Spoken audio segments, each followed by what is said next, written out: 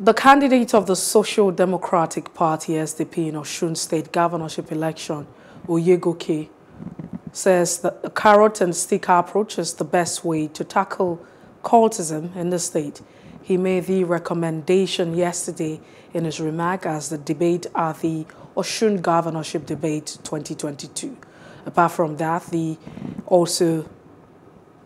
incumbent governor, Adegboyega Oyetola, who is seeking a re-election on the platform of the APC, and Senator Ademola Adeleke of the PDP took their stand at the stage.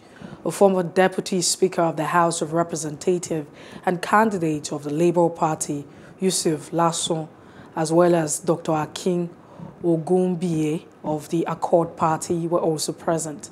Still answering questions on security of the state, Omigbodun said, "I am not a cultist, but I know how to take out cultism, and that's one of the reasons I want to be governor."